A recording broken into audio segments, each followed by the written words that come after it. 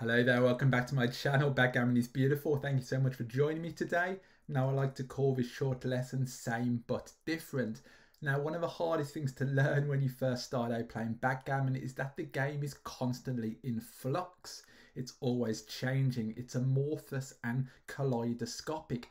Even in the opening few moves, the positions proliferate, so it's really hard to grasp what's going on. You have to be attentive and conscious all the time. Now I'm going to show you some positions to show you what I mean. If you enjoy my content, then please do like and subscribe to my channel. Thank you very much. Now this is an opening reply. Green rolled a 6-2 and now white has a 6-5. So how would you make this play as white?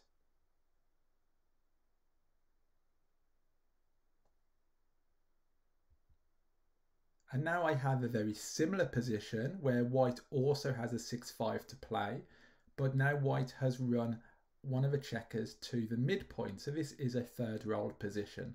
So again, how would white choose to play 6-5?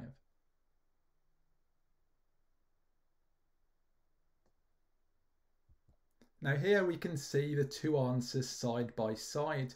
Now, as an opening reply on the left, which I first showed you, it's correct to make the double hit, to make the blitz attack and unstack the two heavy points.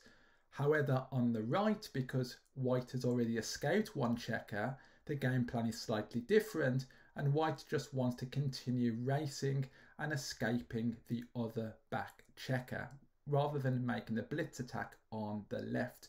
So here, this is what I mean by the kaleidoscopic possibilities. Though we are only a few moves into the game and already you can see there is error and blunder potential. So you always must remain attentive to where the checkers are placed on the board. Even from the very beginning, keep your eyes open. Let's look at another position here. So here white has a 4-1 to play. Now the positions are very similar, but they are also different. It's a bit like spot the difference. Have a moment to have a look and decide how you would play 4-1 in both of these two positions.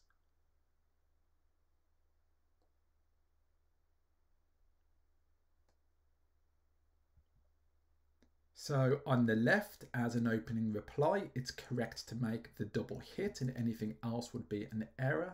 However, on the right, it's better to play 13-8 once we've escaped one other back checkers. Even though hitting twice on the right isn't a big error, it is still wrong. So here you can again see opening reply and third roll, how it changes. And XG is really good for experimenting with positions like this, moving your checkers around, looking at the opening reply, looking at the third roll, keeping your eyes open and remaining attentive to what's going on over the board. Now here I have two positions that I want you to have a think about, and I will put the answers in the video description. So again, they are same but they're different. 6-2, 6-2. Have a moment to think. Tell me in the chat kind of what you would do in these two instances.